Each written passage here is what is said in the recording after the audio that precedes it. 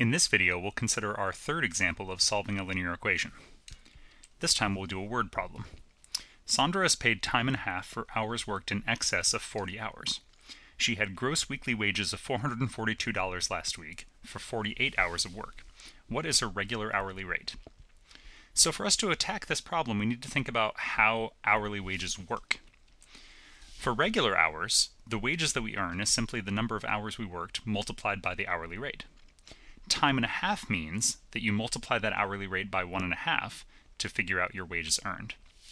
So in this case, Sandra worked 40 regular hours and 8 time and a half hours. Pay attention to where it says hours worked in excess of 40 hours. So the first 40 hours she works are regular hours, and the extra 8 hours that she worked are the time and a half hours. So if we write down this in terms of our unknown hourly rate R, we have 40 times R, our 40 regular hours times our hourly rate R, and then our 8 time and a half hours times 1.5 times R.